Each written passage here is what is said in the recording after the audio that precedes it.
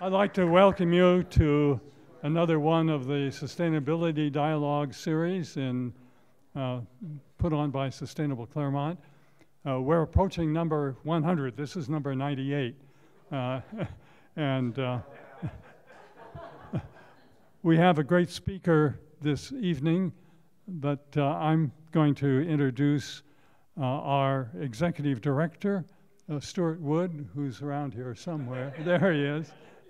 Who will introduce the speaker this evening. And I usually wait a moment or two after 7 o'clock because some people like Jennifer come in late. But I think we can probably get started now, so I'll just turn this over to Stuart. Great, thank you, Freeman. Okay, thank you everybody for coming out tonight. I just wanted to take a quick minute to introduce Char Miller, professor at Pomona College, and there's a long list of things we can talk about to introduce Char. So we'll go through some of them now. So Char teaches courses on U.S. environmental history, water in the U.S., and public land management. Things like urbanization, interplay between the natural and built landscapes. These are topics that have deeply influenced his writing, his teaching, his scholarship, and sort of paved the way for how he approaches scholarship across the 5 Cs and across Pomona College's environmental analysis and history programs. In 2013, he was named WIG Distinguished Professor at Pomona College for Teaching and Excellence, and in 2015 received the Alumni Office's Distinguished Services Award. He's a senior fellow of the Pinchot Institute for Conservation and a fellow of the Forest History Society. He has served as a consulting historian for more than a dozen documentaries and worked closely with museums in Los Angeles and San Antonio to develop exhibits and educational materials. All these outreach efforts have influenced his teaching and his scholarship. Most recently, and maybe most importantly, he's an active and award-winning scholar with many publications, and most recently, The Nature of Hope, Environmental Justice, Grassroots Organizing, and Political Change, which will tie in very closely to the lecture that we're going to hear tonight. Before I hand it over to Char, just one more announcement really quick. In about 2 weeks, we're going to be showing a film series here for Sustainable Claremont. It's going to be at the Rose Hills Theater, and it's going to be focused on local food production and the interplay between sustainability and how we produce food. We're going to have Uncommon Good there. We're going to have a local food producer, and we're still kind of figuring out the details, but if that sounds like something that's interesting to you, please let me know or sign up to our newsletter, and we'll get you those details as soon as possible. So without any further ado. Let me just say something. Okay. As part of this dialogue, we welcome questions from the audience, but we're videotaping the program, so if you have a question to ask, please raise your hand and we'll bring the microphone to you so we can get it recorded properly. Thank you. Okay, well that seems like that's my cue. So a couple of things. The talk tonight is actually derived from 2 books, one of which was The Nature of Hope, as a kind of framework that I want to use to describe this. But this photograph in particular, I want to start there because it comes from a book from 2016 that I did with photographer Tim Palmer. This is the first photograph that he took for the book because we met here, we sort of mapped out what he would do and what I would write, and he went off up into the mountains, and I would say that that's water vapor, but we know that's not the case. Because Tim lives in Oregon, and so he made sure that he had a little dig in there to Los Angeles.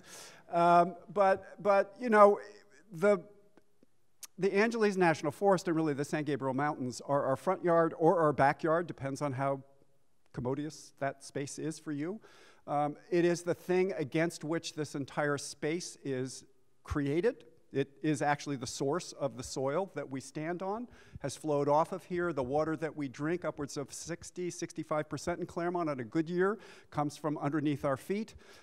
They are the source of our life, visually, aesthetically, recreationally, and in every other way. I had a young colleague who I was trying to get to Pomona to convince her to come, and I was taking her to the Ontario airport, and she just kept looking at those mountains. She was from Philly. She didn't know from mountains. And she was just blown away by that structure, by the sort of verticalness of them, which we don't see around the world. These are some of the steepest mountains on the planet. And so it makes for a dramatic backdrop, foreground, and it's partly why I love living here, because of those dynamics. It's really been quite powerful. And that's important in a way to think about at least the last word in the subtitle, the Anthropocene, because those mountains, as important as they are under stress like every mountain chain everywhere. But we have particular stressors, and I'm going to get to that in a bit. But the most important piece of this, it seems to me, is that the Anthropocene, that is to say, that which is we are driving through climate change, the changes that we're producing, is really setting up what for me is an existential crisis, framed around data that is necessarily incomplete and requires us to act knowing that we don't know enough in which to drive our actions. But we have to, there's no question about that. So that's a real bummer, because I just wrote a book called The Nature of Hope, and you're wondering what the hell is the connection between the downbeat and the upbeat. And the way of thinking about that, which is really what helped create this anthology called The Nature of Hope, was to think about what it means, and I have some of my colleagues in this room, what it means to walk into a classroom with 18 and 19-year-olds and say the world is over. And good luck. And so those of us in the EA program at Pitzer and Pomona and elsewhere have been having the conversations about how we, in fact, reframe this conversation about climate change and the world that they are going to inherit, that they are walking into. And part of the way to reframe it is not around optimism, but it is around hope. That hope is not the smiley-faced version, that's optimism. Hope is actually as a way of thinking about our life in the world, that when you get up in the morning, the thing that you aspire to is sort of your armor, and you wear that and you move into the world in hopes that, you can make the ideal world closer to that which is real.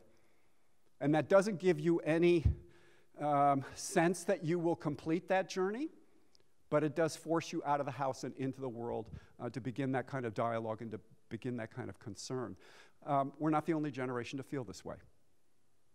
And so that's where I really want to start this talk, because those mountains posed dilemmas for those who lived here 140 years ago. They thought they were in an existential crisis also, and if you lived in the Rockies, they felt the same way. If you lived up in the Cascades and the Wasatch, they felt the same way. And what came out of that are a series of social institutions, the Forest Service, the Park Service, what would ultimately become Bureau of Land Management. These are actually, their roots are located in what the late 19th century knew to be a fundamental crisis in the United States that had to be resolved, knowing that they didn't know enough to know what the full resolution was. So what I want to do is to help you understand what they tried to work their way through, one of the results of which is the Angeles National Forest, the third or fourth oldest national forest in the United States. And so to do that, I went back and nicely prettified some maps that the Forest Service produced in the 1920s, but which are framed around arguments from actually the 1870s that just got passed down from generation to generation, and finally the Forest Service said, this is a really great argument, let's make maps. So the first map, area of virgin forest in 1620. By the way, it's wrong, but that's what they thought. That the deer-hearted pilgrims who hopped off of a boat somewhere in Massachusetts, let's call it Plymouth, were confronted with primeval forests that stretched from New England, let's call it Maine, all the way down to central Texas. And if you were a really industrious squirrel, you could have walked without ever touching the ground from one canopy to the next, or so the map would suggest. That's not the case. Native peoples had been cutting and burning and harvesting and using these resources such that those same pilgrims hopped off and went, God, this looks very park-like. I wonder why. Because someone had been managing it for multiple thousands of years, those open spaces within these forests. But nonetheless, this is what they thought that the world looked like. And that thought is crucial because of what then happened. So let's go from 1620 to 1850. And what do you see? Not that hard. Let's start with the obvious. We'll play with it in a second. A lot less virgin forest. Great. So where is it getting cut? Over here, yes. Let's call this the East Coast. Fair enough, yes. Not so much where in the mountains? What's left? I mean, the West, okay, we already got that for a second. Hold on the West for a second. Okay, so why? Why not get the peaks of the Appalachians?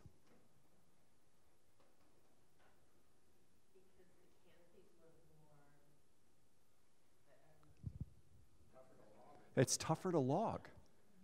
It's tougher to log. But it's not just tougher to log. What are you doing with the logs? Getting them somewhere. So what's the easiest way to get logs in 1850? Do keep in mind. Rivers. So the other thing is to start at the coast and move inland and start to imagine all of those rivers coming out of Virginia, all of the rivers in North Carolina, and that's your passageway because rivers are cheap. You throw logs in there, and it does all the work. Human beings are lazy. Smart, but lazy. It's going to use that energy to move those logs down. When do you do this work? Spring. Why spring?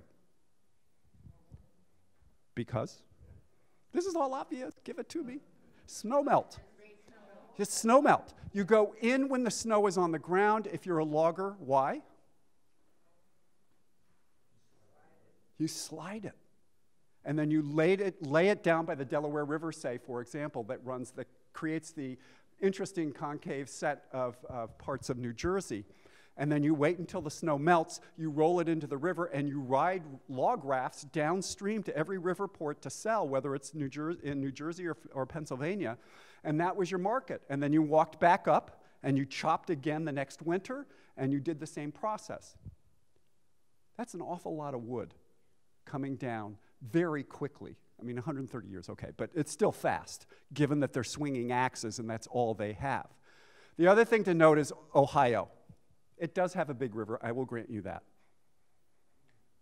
Why so much wood out in 1850 in Ohio? There's not a lot of people there. So how'd they get it all out? This is a fun one. And you'll never guess. Pigs. Why? Settlers loved pigs. They liked to eat them, but first they used pigs to take out limp timber because they root. And they just dropped forests like crazy. And then you went and killed the pigs, and you ate them. So the pig did all of the work for you, and then they gave you protein. It's a brilliant system. So Cincinnati was called Porkopolis, and as best one can tell, and every novel that's ever been written about Ohio talks about the stench coming out of Cincinnati because you rented pigs down for what? Lard, for soap. Procter & Gamble's headquarters are in Cincinnati. There is a direct connection between deforestation of Ohio and the soap that would be produced in that same river town to which those pigs were ultimately brought. So it's a way to think about what's possible when you don't have chainsaws and you don't really have railroads. But when you do have chainsaws, or rather when you do have railroads, and you go from 1850 to 1920, aha. So really it's not the first 130 years, it's the last 70 that are the point at which people went, oh my God, what the hell has happened? So how do we explain this? In 70 years, this kind of clear cutting from one end of the continent to another. They're building. What are they building? Okay, good. What else? Railroads. And how do you put down railroad tracks? Railroad ties, 3,000 ties per mile. Do the math. It's a lot of railroad ties, and by the time you finished at one end, you had to go back and replace them. So this is a constant churn. By 1890, the expectation was that they use something like 1 billion board feet of timber to put down rail ties for several, like 2 to 3 transcontinental railroads. That's a lot of wood. but you also burned wood to drive the engines. To get the coal out, you had to mine down 7 miles. How did you shore up those mines? Wood. Harbors had wharves. You had to do wood. There's a road called a corduroy road where you actually took logs and put them through swamps, and that was your roadbed. So you're consuming wood all over the place all of the time. It was in a massive system that is framed around 3 things: urbanization, industrialization, and immigration. The big 3 drivers of mid to late 19th century US history help us understand this map. How about population? Well, that's what urbanization's about, and immigration. I mean, we're pulling in 1 million new people every year in the last 2 decades of the 19th century. That's a lot of people. Immigration, urbanization, and industrialization. There will be a test, and she's going to get an A because she's taking notes. This is great. So imagine yourself living in the period between 1850 and 1920 and seeing and knowing this is happening, because it didn't happen for everyone at all times. But that generation, those 2 generations, for those who were watching what's happening, for those who are scientists, for those who are starting to call themselves conservationists, because that's a movement that's emerging at the exact same moment, are beginning to look at that map and go, this is an existential crisis. We have to do something to slow ourselves down. If the language sounds similar, it is. They are thinking about how to control themselves. And conservation was the language that they borrowed from Europe, transformed into American idiom, and began to argue with themselves about what this entailed. Well, what it entailed is hard to know, because what you really want to do first is to create a popular urgency, a sense that conservation is needed, as if we also need some kind of climate change dialogue that is needed. So you've got to come up with ways by which to convey this. So, take the photograph. Take a camera. The photographs I'm going to show you for this and a couple of others are some of the first shots that the Forest Service took after its creation in 1905, and actually many of these were taken before that point, because Gifford Pinchot, who would become its first chief, was convinced that the way, in fact, you convinced other people that there are problems is not through words. He understood that the vocabulary of the United States in the late 19th century was all about image. So give them the image, and then explain to them what they're looking at. So this is a clear cut in Michigan, enacted in 1860. This photograph is taken 50 years later. What didn't happen? No regrowth, right? So you took off the forest, it went into the economy, good. What was supposed to happen? Either it was supposed to regrow or farming. See any furrows? By the way, Michigan should never have been unzipped of its timber. Its soil sucks. They made a huge mistake in terms of, well, because the assumption was you took it out in Massachusetts and that worked, so why not in every state subsequent to that? And it doesn't work in some places, and Michigan is one of those places. The Forest Service takes that photograph and just uses it emblematically as a way to convey its concerns. Here's a photograph 10 years later of a clear cut in Colorado, and where does your eye go? To the cracks, which we call erosion, which suggests what about the forest that has been clear cut? If the soil is gone, what can't happen? Can't regrow. So 2 photographs from very different states at almost the exact same moment are snapped and become part of Pinchot's and his peers' lectures like this. They didn't have PowerPoint, but they went around the country flashing these lantern slides to show people what it was that was happening as a way to convey the urgency of the problem, the mismanagement that had occurred, and not so subtly to suggest what could have happened if you had somebody called, let's call him a forest ranger, who had regulations that would have slowed this process down and regulated the behavior of human beings who clear-cut these forests. This is a shot almost simultaneously in Humboldt County, now fully marijuanized, but back then, all of that good timber had been cut down in a way that transformed this landscape. And so a way to think about an existential crisis is to try to figure out what the political response can be. You can have all of the photographs you want, but what's the goal of the photograph? If you want to create a sense of urgency within an American population, there's got to be a hook. There has to be some kind of political action. You can't just leave it at we're doomed. This is the nature of hope, right? You have to say that the system will, at some level, respond.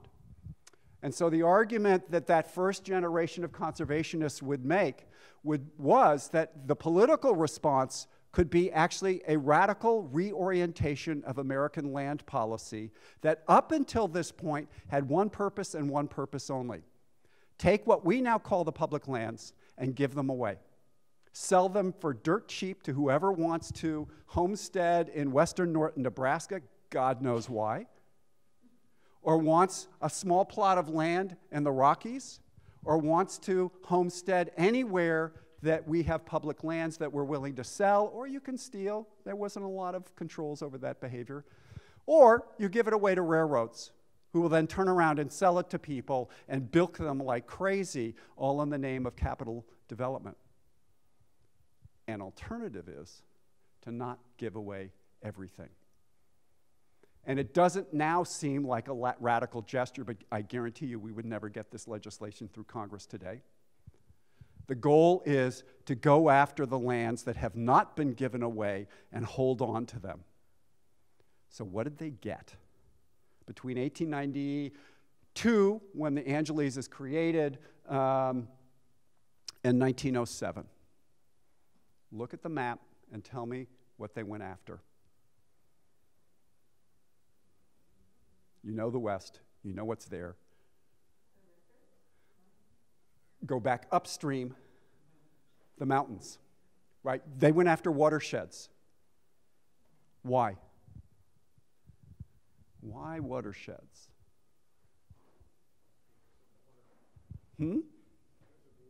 Because of water. Dick, you were right there, man. Because of water. And tell me about this part of the West and why there's a relationship between the apex of a watershed and why you want to defend that, protect that landscape. You won't have Seattle if you don't have the Wasatch covered in canopy. You're not the same as with the Sierra, the same as with even the Angeles. The fascinating thing is the enabling documents that were passed by Congress in 1891 and then 1897 that allowed presidents the right to set aside lands without going to Congress, and they can just simply sign documents that say this is now a timberland reserve, like the San Gabriel Mountains Timberland Reserve, which was enacted in 1892. The first language is protect water resources, not timber flows, flows of water. Because, I put these cities in here, all of those cities today utterly depend on what that decision meant on the ground and in politics in the late 19th century. Every single one of them. Denver would not exist the ways that it does if the Rockies had been cut over like some of the Rockies had been done. The Sierra were deep into harvesting, and if that had gone, there would have been some serious problems downstream into the Central Valley. And the argument always was about the Angeles, the San Bernardino, the Cleveland, and the Los Padres are 4 national forests in Southern California. They have no timber anybody wanted to cut, with some rare exceptions. It was always about water, that the protection of water was essential to life in Southern California. John Muir knew this as well. We tend to associate him with the Sierra, the place that he loved to hike, it turns out, were the San Gabriels, because, as he says, it was the hardest hiking he ever did in his life. And anybody who has tried to scramble up, name your spot, you go, yeah, Muir was not a fool. It's really hard work. But he also understood that that hard work was part of what made these mountains so exciting for those who lived here, and for what Abbot Kinney, man of famous boulevard in Venice Beach, a real estate developer, but the key to understanding the Angeles. because it's Abbot Kinney in the 1880s, before a lot of this conservation language had become well understood, who had been in France for many years, came back to the Southern California, looked at those mountains and said, my God, this is just like Southern France. It's the exact same ecosystem, it's the exact same, it's not exactly, but what he saw was that if you don't protect those slopes, places like Pasadena, where he had a home, would get wiped out by floods. So part of his argument was, as he says, the more roof-like these slopes become, the more flood-prone they are. So it's not just about protecting potable water, it's also protecting us from floods, which, as we well know, since 1938, the big flood that took out Claremont, this is a serious problem. But keep in mind, this is in the 1880s when he's talking about this. And part of his sort of activism was to marshal support throughout the state, going from one citrus farm to another, talking to one chamber of commerce after the other, trying to develop a coalition, a collaborative group that would understand why the Angeles needed to be protected and why these other mountain ranges needed to be protected as well. The second reason why Abbot Kinney's arguments ultimately would work, and that LA as a region would have one of the earliest national forests, an urban forest, it was always an urban forest by this point, had to do with tourism. And Mina Dean Halsey wrote these really interesting travel logs. And one of her books is about Tenderfoot in Southern California. I wouldn't believe most of what she says because she understands tall tales and so likes to write them. But she's really funny, and she has this wonderful story about taking a mule up to up into the high ground of the Angeles. But she's a reflection of a larger pattern, in which every winter, hundreds of thousands of snowbirds, let's call them, flooded into Southern California, lured here in part because of orange groves and snow-capped mountains and beautiful sunny days, and it's not Chicago in December. And besides, you could get here for $1 on a railroad. And she knows who she's writing for. She isn't writing for Angelenos, she's actually writing for these other tourists and describing this landscape not in the Muir language of a kind of an aesthetic enthrallment, but in fact as a place where you went to recreate, to recreate yourself. And that was part of the lure. Such, by the late 19th century, well over 100,000 people a year are going up into the Angeles to do exactly what she did, which is to hike those trails, to recreate in the falls, to actually love this place. So much so that we had mechanized ways by getting up into these mountains, and in Eaton Canyon and elsewhere, you could take streetcars that brought you right up into the canyon mouth, and then you would get other conveyances that would take you up, whether it's a mule or this wonderful confection. The other thing I love about this photograph to the right is the flat ground in the background. It's not just the steepness of the mountains and the flatness of that geography, it's the closeness of those two things. Those mountains have always been woven into the urban fabric of this sprawling community that rolled along Wales, even by the early 1910s. That's a sprawled Los Angeles that depended upon streetcars, not automobiles. And so they become accessible and thus desirable, and Abbot Kinney is not alone among his peers thinking this place needs to be saved for lots of reasons, and they managed to do so. That same kind of collaborative energy, that same notion that there's an existential crisis that we somehow need to solve, is recreated to a degree in 2014 when the San Gabriel Mountains National Monument would be enacted. And at the heart of this is not Obama's language, although it's really good, and the establishing language, the designating language is really quite beautifully done. It's actually who's standing behind him.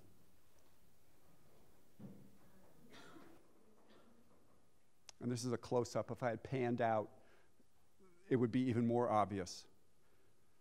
This is not your father's conservation group, and it's not an earlier generation's notion of who constitutes an environmental activist. This is actually what the San Gabriel Valley looks like in reality.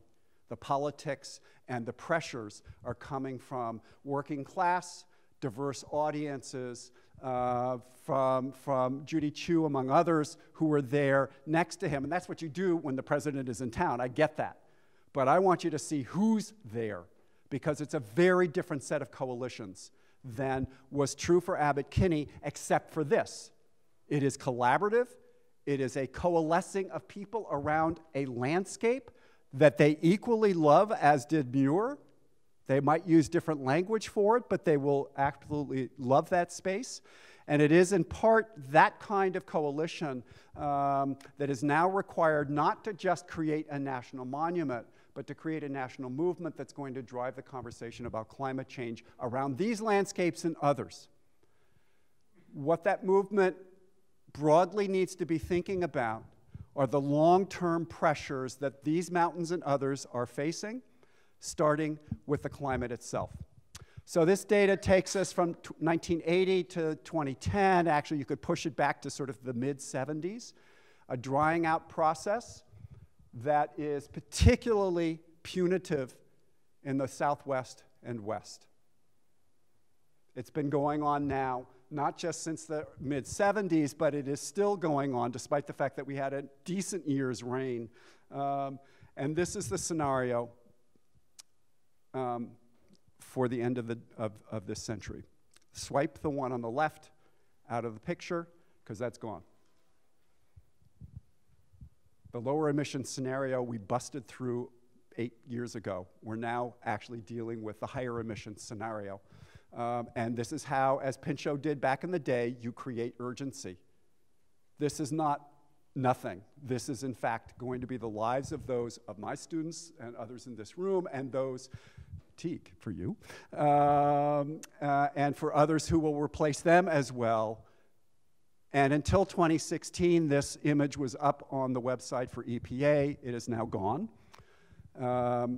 But the cross-hatchings here is where their data was the most robust, which is everything from Los Angeles east to El Paso and north up into Nevada, a population of roughly 40 million people. What runs through that region? Colorado River, which supplies water for 40 million people. And if that's the end of this century, there's only one scenario, well, there's actually probably two, that's really going to play out here.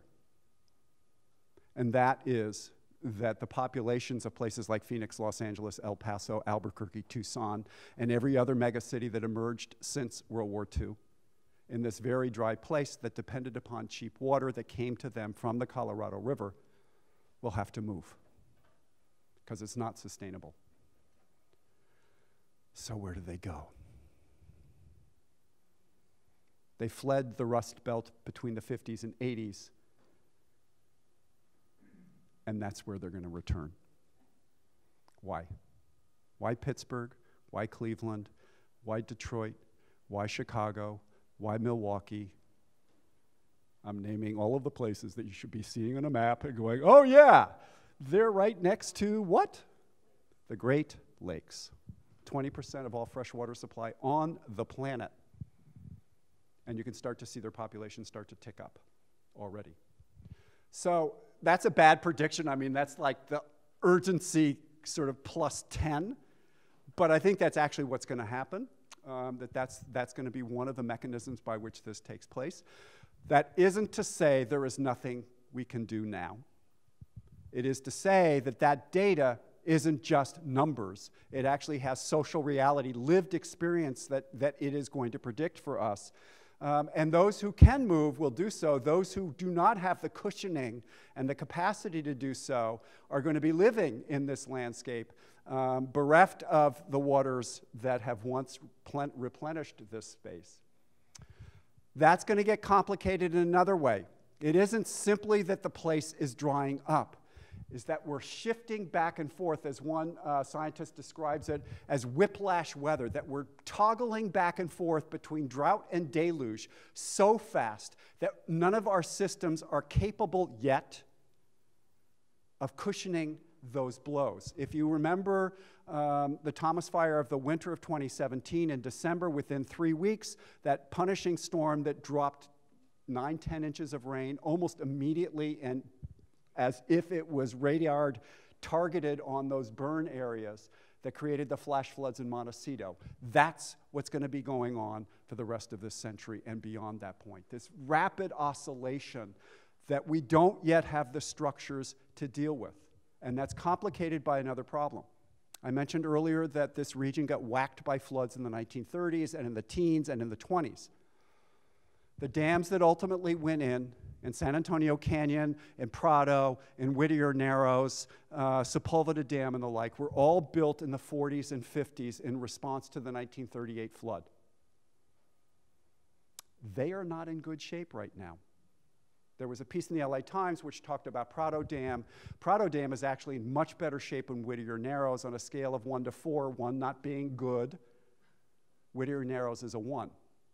And if you know where Whittier Narrows is, and then you look downstream from it, if that were to go, we're talking 4 million people are in the way of floods. Claremont's master plan looks at San Antonio Dam and predicts, probably not accurately, but I like the prediction, that were that dam to go with a subsequent flood, the waters would be in downtown Claremont within 20 minutes. Here's why I don't quite believe it. There's a lot of housing in between.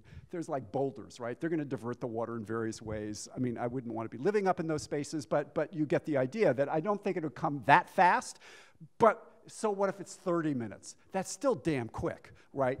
So part of what we have to think about is not just these climatological issues, but are the structures that we've embedded into the ground and how old they are and how unwilling we have been to invest in their reconstruction at some level. And it's not just this dam. Roosevelt Dam outside of Phoenix is problematic. Olmos Dam, which is a flood retention dam just north of downtown San Antonio, was finally rehabbed in the 70s, but that was 30, 40 years ago, 50 years almost. And it's not that good of a space. So part of it is that we've been borrowing against time. And part of an existential crisis is the time is actually shortening between the time in which you know there's a problem and when you act on that problem. Okay, so this is getting even worse. So if you think about snow and the role that snow has played, not just for the Colorado, but for the magnificently engineered system that is the State Water Project in California. The historic average over here on the left between 1960 and 1990 is predicted to be, by the end of this century, about 20% of what it once was.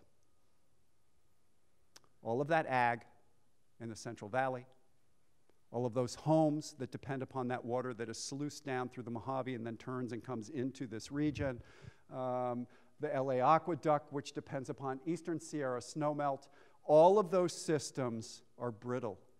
Not because they're not well built, they're great, beautifully built. They're brittle because you can't move them.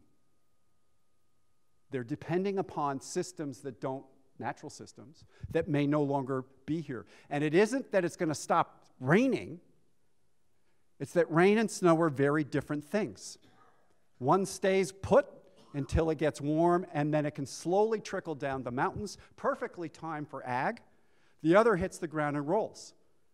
And whether we have the capacity to capture that rolling from rain is another set of dilemmas that we have not yet fully resolved. And for those of us who love images like this, and what photographer doesn't, the San Gabriels by the end of this century are not predicted to have any snow whatsoever. Again, rain will fall, but snow will not. And that means not only the aesthetics will change, but we have to then worry again about that whiplashing process and the dams that are lying in every single one of these canyons, and multiply so in some cases. One other way to sort of make you should have gone to the Ravelers, I'm telling you. I am just unraveling our processes here. But is to think about the hydrological services that mountains supply. And the estimations, and this comes from this piece just came out last year, that there are various ways to think this through, The guess is, and it's not a guess, it's probably much more accurate, is that the kind of water that we once provided off of these mountains is going to diminish radically by the end of this century. The same is true for the Rockies, the same is true for the Wasatch. Northern Cascades, the expectation is actually they're going to get more water, so if you don't go to the Great Lakes, you might want to go north. Vancouver, looking really good right now. And besides, they have a great song. The final piece is if we dry, we burn. It also is true that if we're wet, we burn, but let's hold on that. This is wildfire potential in Southern California. Is there a place that doesn't have potential? I mean, if you think about every single hill, and not just hills, by the way, this is a place that's born to burn. Add precipitation issues, and some of that's going to get more magnified. But this poses a dilemma for us for another set of reasons, because where are we building homes? But deep into these fire zones, structures that then become incendiary devices that then flush fire in multiple different directions. This is not just about fire and a landscape, it's also where the human beings have chosen to live and why. And I get why one wants to sit on top of a ridgeline. I mean, who wouldn't? It's absolutely gorgeous. In places that are fire prone, that may not be the wisest of choices, but it does pose a dilemma for us for what this means for this space. I think the dilemmas are probably a bit more pressing, or seem to be more pressing than that which faced the generation of the post-Civil War era. But they felt intense pressure to act as fast as they could. That pressure led them to advocate for not just political change, but institutional developments that would respond to the crisis. And again, the Forest Service, the Park Service, and other land management agencies are one expression of that. It's the same generation that gave us the Food and Drug Administration. It's the same generation that gave us clean air and clean water. The first initial legislation came from that progressive era. These people thought big, broad, and quickly, all of which as systems are being under attack today, but that doesn't mean we can't think as broadly and as quickly as they did. And so one of the ways to start that process is to think about this place that we call ours, our home, and how we can better manage ourselves within it. And that requires, Dick, you said don't talk about energy efficiency, but I will talk about it because in part it is true that if we shift our reliance on fossil fuels towards more solar and other mechanisms that are not fossil driven, we have a chance to slow this process down. Maybe not enough to change the dynamics at the end of the century, but why would we wait to find out?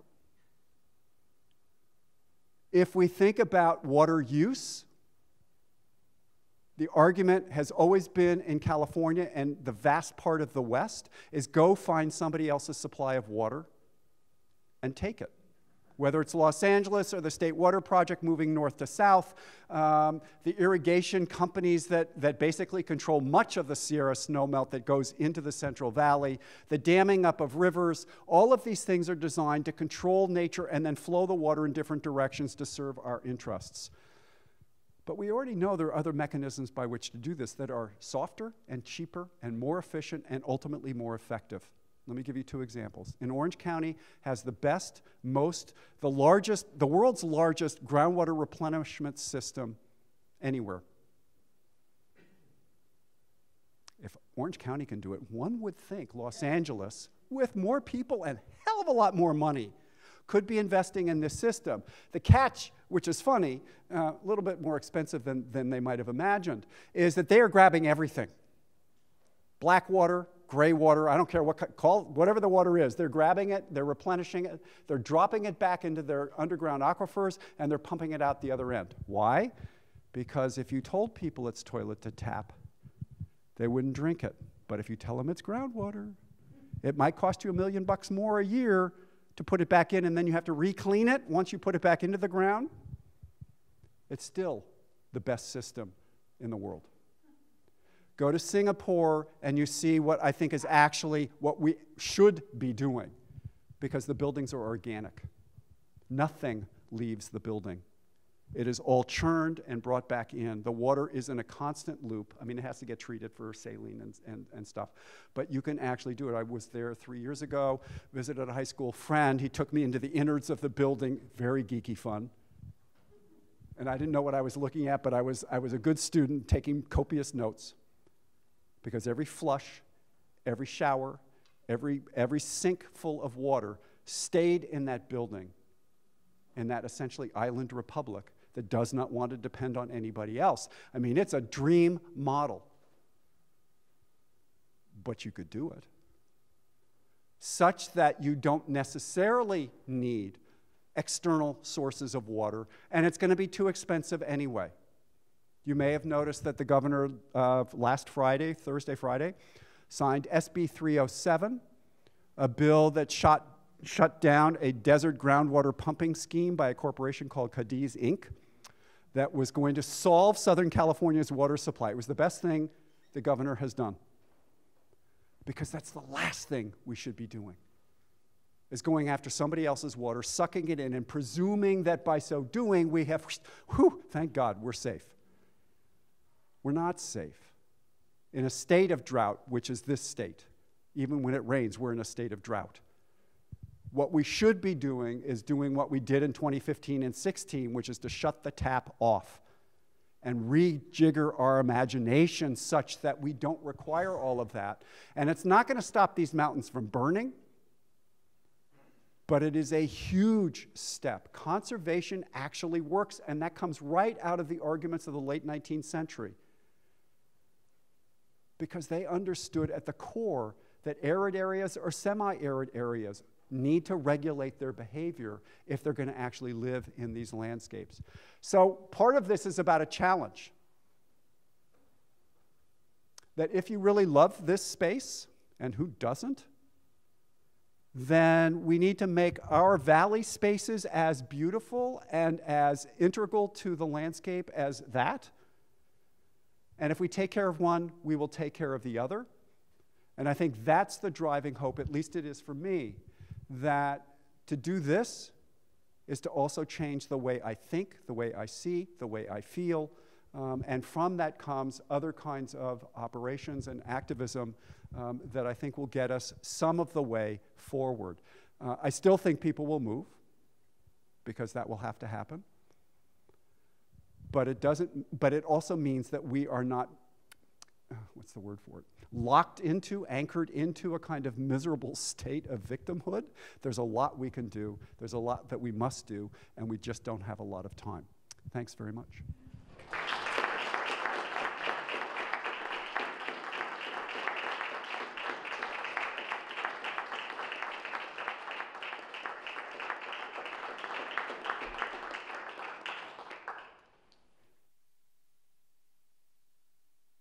So if anybody has any questions, I'll come run around with the mic, and we'd just like to get you to speak. Okay, a couple. I didn't catch the second system that you were talking about in Orange County. You talked about groundwater reclamation. Yeah, replenishment. And replenishment. Okay.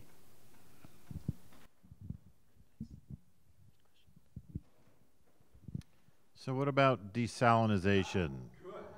I mean, I know it takes a ton of energy, yes, it does. And obviously you wouldn't want to use fossil fuels for that, yes.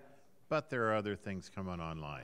Yeah, so desal is really interesting. It works in places where they don't have a lot of choice and the cost of water is extremely high. And all of a sudden, in that context, Saudi Arabia, Israel, Australia, places like that, it makes a lot of sense. At the moment, because we have other systems that move water around this state at remarkable ways, for the city of Los Angeles to go move to desal, it's 3 times more expensive than it is to get water out of Owens River Valley, to get water out of the State Water Project. And until that gap narrows, it's not going to work here. And it's the other reason why I wouldn't push it here is that we have alluvial soils. Put it in the ground. It's the cheapest place ever, because you don't build reservoirs, you don't have to build dams, it's right here. The lower part of the LA River, for example, is much more clay-like soils, and you're going to have a harder time doing what San Fernando, the San Gabriel, the Pomona Valley, and the like can do, because we have a certain soil system. San Diego has gone or is starting to move towards desal. They don't have the same geology, and that's part of the driver for them. But still, that plant in, I'm blanking on the name of the town, is really expensive. Carlsbad? Yeah, Carlsbad, thank you.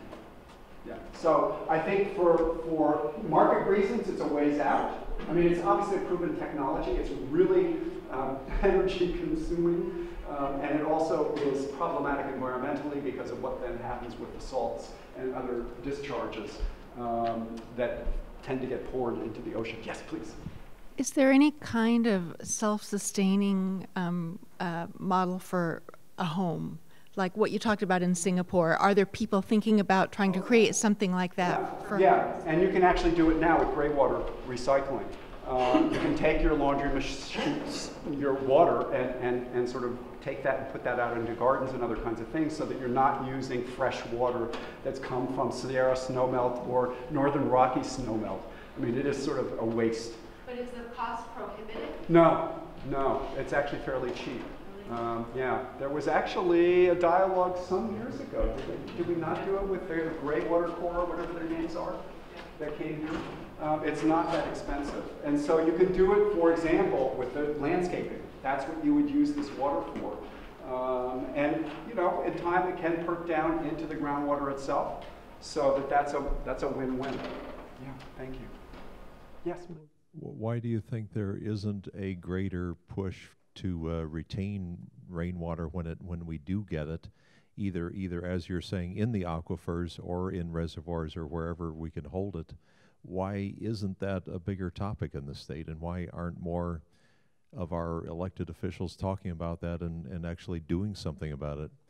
I mean, we have the spreading grounds up here, you know, so we're sort of doing a little bit of our own part, but it seems that there's a lot of opportunities that we aren't utilizing. Yeah, there are a lot of opportunities we aren't utilizing, and I think part of it is that, so, you know, we're having a lot of conversation about various technologies and ways of doing that. Some of the dilemmas, and let me use San Fernando Valley as an option, or as a sort of conversation piece. It has an extraordinary aquifer, absolutely extraordinary. Trillions of gallons could be stored there. The dilemma is Cold War, jet fuels, and other kinds of things have poured into there for decades. And to pull water out of there, you have to reverse osmosis and do all sorts of things to clean it. You can never clean the aquifer. It's gone as a clean entity. So we've wasted an incredible opportunity, although the San Gabriel Valley has figured out a way to do it relatively cheaply. The other thing, and sort of LA is now thinking about this, and that's the thing that drives me nuts. Shut up with the thinking and get to acting, because we actually know how to.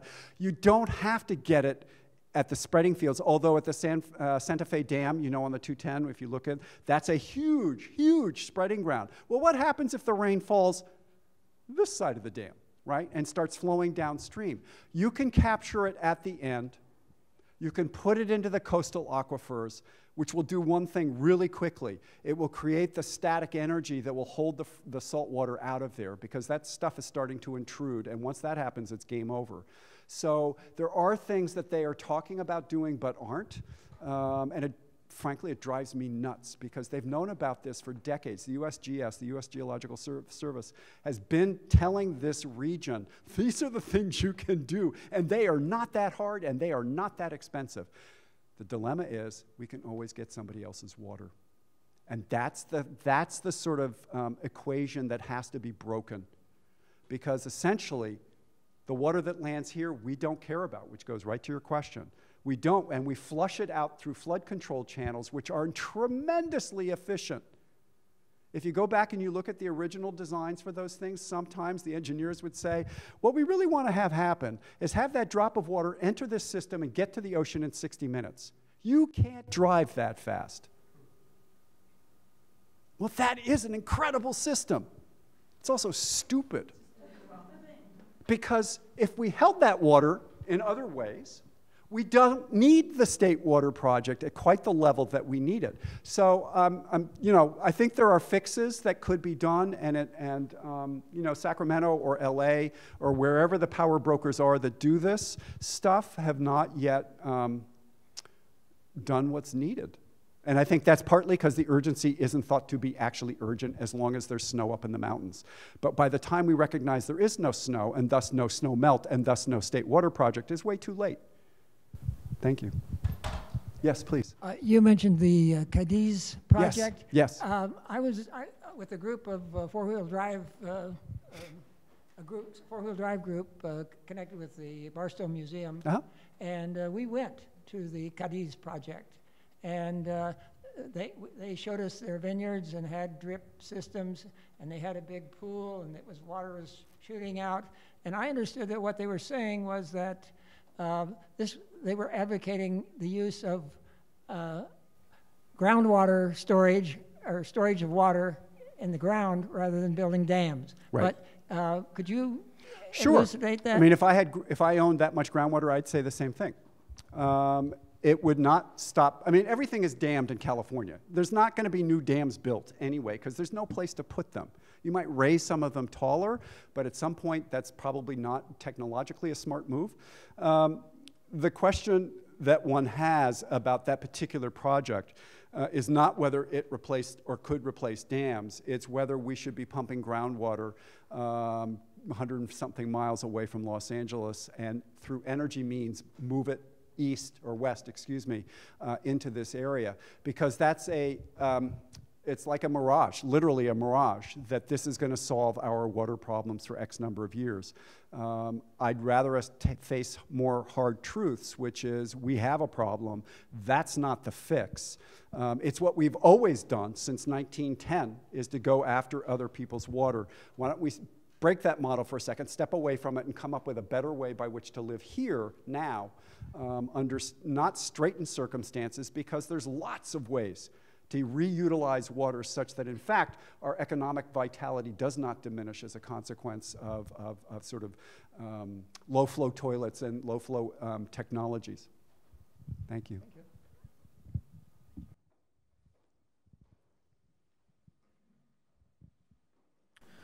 Thank you so much for your presentation. Yeah.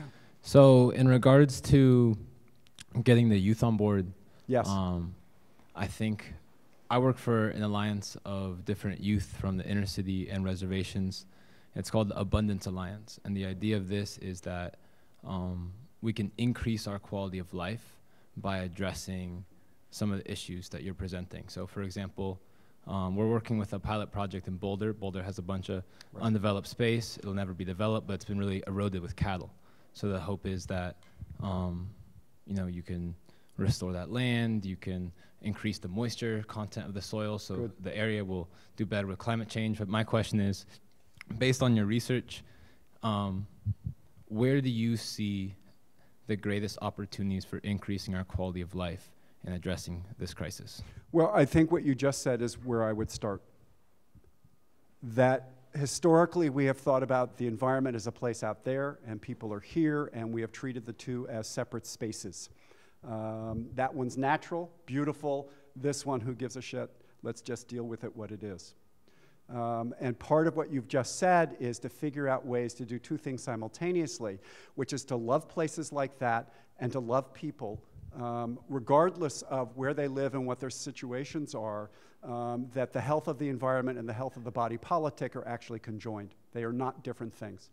And so if we think about environmental justice, advocacy, and activism, it is predicated on the notion that injustice for landscapes, like injustice for human beings, degrades both.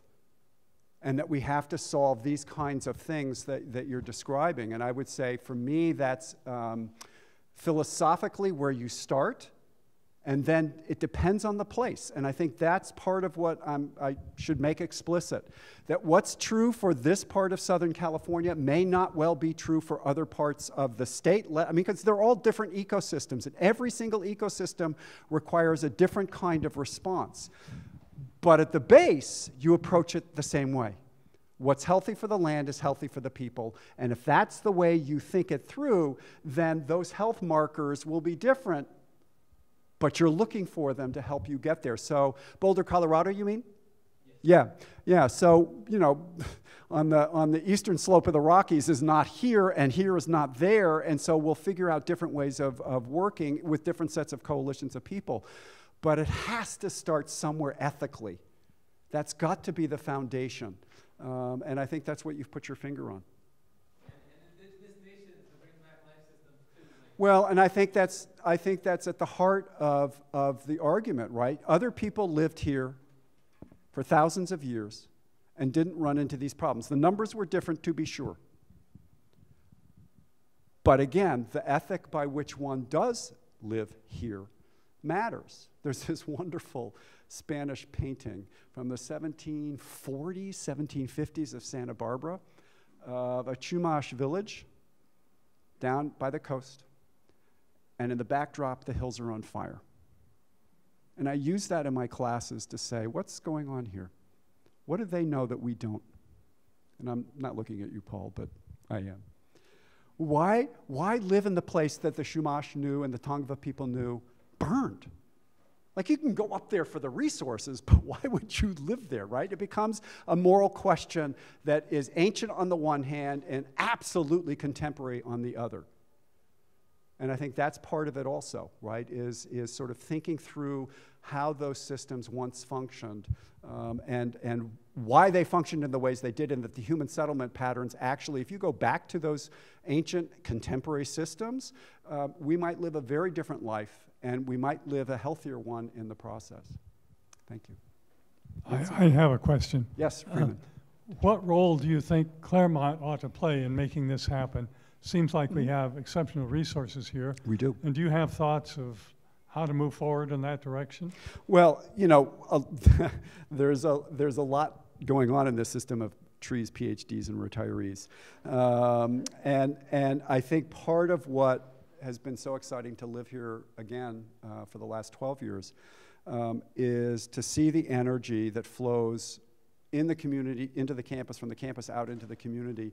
But it's also striking to me how slow that process is, and the degree to which we need to expedite many of these kinds of changes. And so whether, and you and I were talking about it at this beginning, so I'll do that pitch. If you're going to recreate South Claremont in some fashion, why not start ethically again with what's the energy flows, what are the water flows, what's the waste stream, and build those new things into the system before you grant them a construction permit. You only have a narrow period of time when you have leverage with a developer, and you crank that leverage as hard as you can before you say yes. And for me, if we don't solve waste stream issues, water flows, and energy flows, there's no point. Because that's just standard development. Let's build stuff because we can build stuff. Growth as the default is problematic at best. But if you don't put a pressure on those to build in ways that are way more resilient than what we've done in the past, it's a problem. Nancy, you had a question? Thank you. I probably want to build on what Freeman was asking. The new construction along Foothill, my understanding was it was going to have bioswales. Yes. And I know Pomona College has its own bioswale. Could you just give us like a real bioswales for dummies pitch so we understand if that's something we can do in our own homes, or if it is. So imagine this. It's raining in January, if it is, please. That water hits your roof. What then happens? Right. So in Colorado, you can't do this because the water in the air is God's. The moment it hits a surface, it's owned by somebody else, and it isn't you. So you can't capture it on site in Colorado. Partly because LA owns a lot of that water, depending on what slope we're on, right? Here, you can capture it. You can capture it through a bioswale, which is a depression in the landscape that will then, depending on the soils beneath it, allow that water to percolate down underground. Pomona has one wrapped around its First Street garage. It's an absolutely stunning system. We don't know whether it works or not, but it's a stunning system. Because every time I have a student project, it never rains, so we can't do any of the analysis. It's driving us crazy. But it's gorgeous and it's worked. The ones that actually work are the most banal things possible, which is if you're standing in front of little bridges, to the left is this big depression, and you think, God, can't they spend some money to just level this thing out? Well, it's actually a bioswale that captures all the water coming off of Marston Quad, and within 30 minutes, that stuff is gone. It's absolutely gorgeous. Pitzer College has them around Gold Gym and the new dorms. There are ways in which we're punching holes into the concrete, and that's absolutely essential because the concrete's the problem. So there's an old system that the Spanish understood well, is that you capture water because summer is coming. They grew up in Mediterranean ecosystems. They understood that. What we need to do is more of that. And in LA, there are codes now that require you to keep water on site. The new dorms at Pomona capture all water that flow across them, drop it under 6th Street, bring it out to the Greek Theater, which is an old sinkhole, and just let it sit there and work its way down into the old wash that's been, grass on top of it, but it's a wash, and then it goes back into the system. If you cross, actually, Scott, I will shout out to the Chino Basin Water Conservation District, which if you have not been, you need to go because the building is stunning, and Scott gives an extraordinary tour, which he gave to one of our classes this spring. But that building is organic in the way in which it captures water and then demonstrates multiple ways by which pavement and pavers and diversions can hold water on site and let it just sink back in. And the organization itself has done that by owning quarries, old quarries, that now serve in vast ways to capture water. And I did notice that they are replenishing, and it has not rained in a while, Scott. So clearly this is State Water Project coming down and going into those sites, which is a system that works. So we're getting new snowmelt that works its way down into this area and then is percolated into the Chino Basin. It's not bad. So there are lots of tools that we have at our hands. The question is whether we're thinking about those uplands and their relationship to us. The final thing I would say is that same Forest Service that was created to protect the Angeles and the Wasatch and the Cascades and the Sierra have been working on a project since the early 2000s called Forest to Tap, Forest to Faucet, to remind people of the direct connection between there and here. That if you look at Baldy, you're looking at the apex of our watershed, and that's where our water used to come from, and a good chunk of it still does. And if you start to think about that relationship between that forest and your faucet, you begin to think about your faucet in different ways. And I think that's a really healthy, very hopeful way to approach the coming century. So thanks very much.